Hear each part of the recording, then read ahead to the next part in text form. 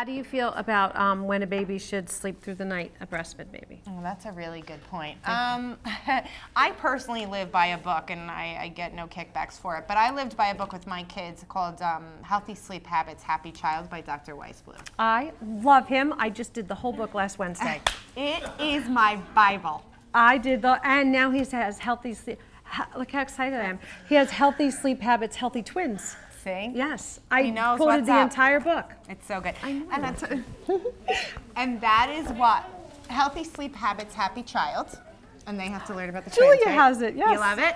I think, you know what's the best thing about book. it? I'll tell you, and she'll probably attest to this. You don't have to read the whole book. I mean, you kind of have to read the forward, and you kind of have to read where you're going to be now, where you are now, and where you're a little bit ahead. Right. But then that's it. You don't have to know about 6 months from now. When you get there, you read it. Yep. And he studies what babies do.